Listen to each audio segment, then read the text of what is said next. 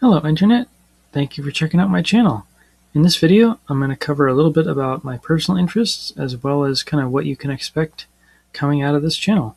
So without further ado, let's get into it. At first, when I first started making this video, I thought, oh, this should be relatively simple. I'll just list my interests and draw up a little bit about the degrees I earned in college and some courses I took and what I do and what this channel is going to be about. And then I realized that I do lots of different things.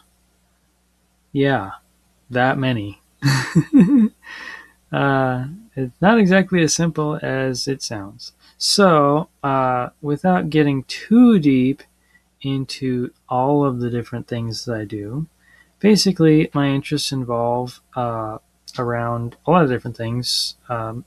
How I make my money is tutoring via the internet. Check out my website at www.tutoringbyroger.com if you're interested in that. Basically, I tutor math and programming. Math is my bread and butter, so to speak, but I'm certainly happy to tutor you in programming as well. Let's see. So the other things that I'm interested in, I do a lot of tinkering. I do a lot of different tinkering with a lot of different things. Really, most of this stuff could be put under the tinkering branch here. But basically, I like to tinker with different stuff. I've done projects, lots of projects involving woodworking. My dad was a carpenter, built houses and stuff. So I do a lot of that. I do a lot of building stuff. This was a big project. We preserved, or basically digitized, 14,800 plus photos that were sitting around waiting for a house fire. We digitized those, my mother and I, so that was pretty cool. I've gotten into electronics. I really enjoy soldering because it's a challenging thing to get right. I like things that aren't easy because, in my view, most of the low-hanging fruit has already been picked, so to speak. I'm also dabbling in alternative building methods and materials specifically. So you can expect some videos to come out on that. Computer programming and just computers generally. I've done a whole bunch of different things centered around information tech and computers and whatnot. Obviously, I can tutor programming. I've taken several programming classes, as you'll see later. I've written different computer programs. One of the main programs that I published, which I'm currently using, is Roger's Math Whiteboard. As you can see up here, Roger's Math Whiteboard. That's literally this program. Basically, it's a program to help math teachers do math and explain it. So anyway, I also have made a whole bunch of different scripts for video editing and for my tutoring website to make that work. For using touchscreens on Linux, that's a different thing I've played around with. And for 3D printing, etc. I've also experimented with different touch screens, so like physical touch screens. I've bought a whole bunch of different ones and tried them all out and try to figure out which one was best for doing teaching math and such. I've also made a screen sharing helper. I've made an endless video player out of a Raspberry Pi, which is a pretty cool project because my mother doesn't particularly like technology generally speaking, and with having a Raspberry Pi plugged into the TV, she can just go to a particular HDMI port using the remote and just get a random video. So that was kind of cool. Yeah, best touchscreens for math. That has a lot to do with best pen for math. So those two are pretty related. Let's see. 3D printing, yes. I've been lately doing a whole bunch of different 3D printing. Somebody gave me a partially finished 3D printer, or well, partially working 3D printer, and I kind of restored it, so to speak. So that's been a lot of fun. I've delved into like what equipment do you need to print a particular plastic. I've learned a lot about hot ends and the good, the lower quality, less expensive hot ends versus the more expensive hot ends, and why you would need a more expensive hot end to do a certain thing, what software is necessary. I've learned how to use CAD, a program called FreeCAD, which is a fantastic little CAD program. Learned about different plastics. That's a whole world unto itself right there, different plastics. I'm also into off-grid solar.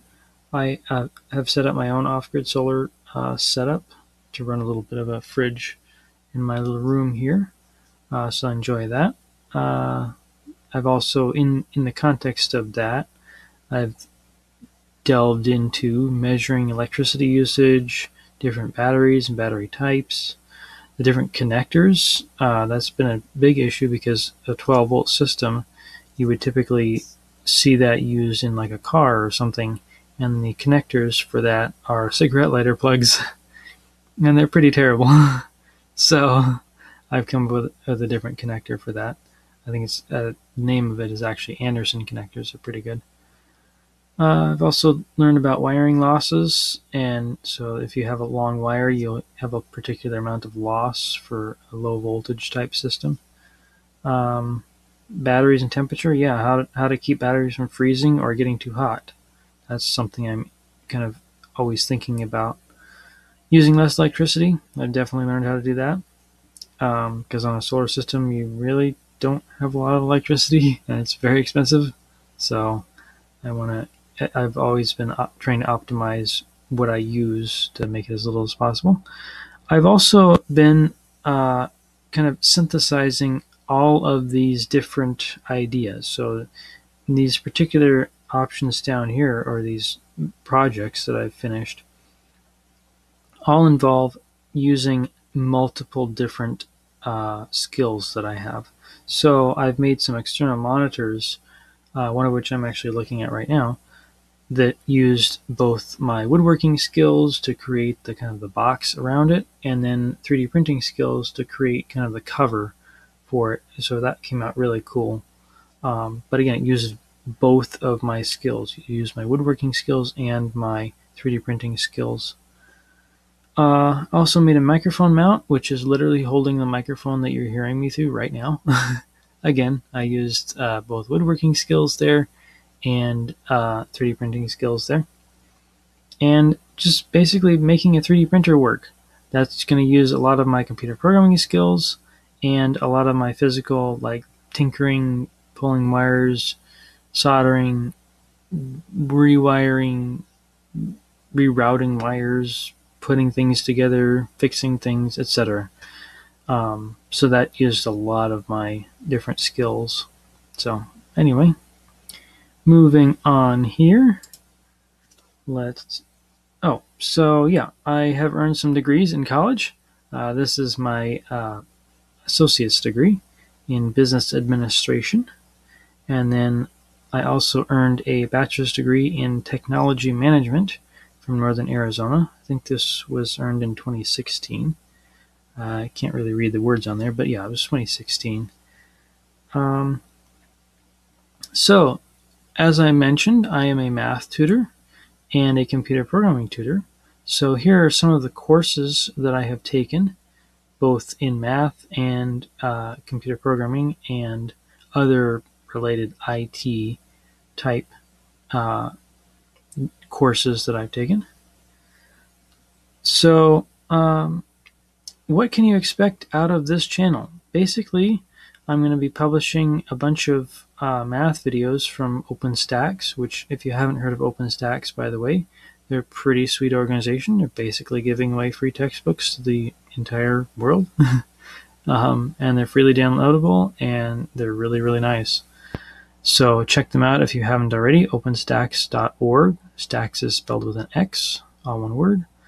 You can also expect some programming videos, some 3D printing videos, some random projects videos, and probably a bunch of other random related videos that I think of after I finish this video and post it, because I can never quite be assured that I won't come up with something new in the future. I'm sure I will, and if I do, you'll probably see a video about it.